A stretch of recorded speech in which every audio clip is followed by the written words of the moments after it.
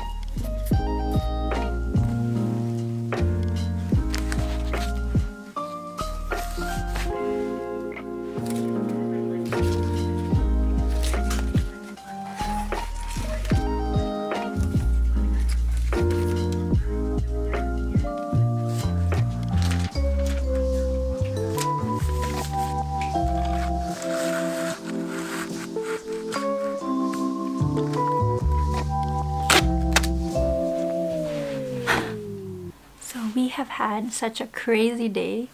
Actually, I think it was calm at first, but then we had to be somewhere by 4 p.m. So between like 3 and 3:30, we were just going at it really fast, like crazy fast.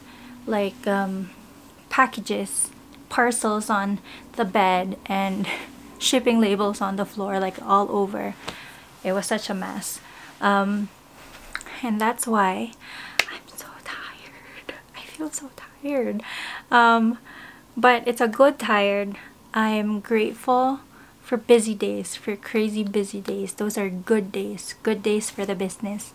I was telling my newsletter subscribers how grateful we are that they've made Christmas time really busy for us, because it meant that we were able to take the next couple of months off from work to focus on Kevin's recovery after the surgery without having to worry about, you know, money and all that. So yeah, we're grateful for busy days. Today wasn't as bad, or I wouldn't say bad. Today wasn't as busy as Christmas time, but it was busy. But now it's done. We're done. We've mailed out almost all of the orders, just not the ones that came in today. Those would have to be done tomorrow or in the next three to 5 business days. But yeah, now I'm gonna just calm down, relax. I'm gonna spend the rest of the night chilling. I'm gonna light a candle and do my Lenten readings, catch up because I didn't do yesterday. Yeah, thank you for joining me. I know I wasn't able to document the other parts, like the crazy busy part, because it was crazy busy and everything was just going too fast. But it was towards the end, and thank you for joining me throughout the rest. Yeah, and I'll see you next week.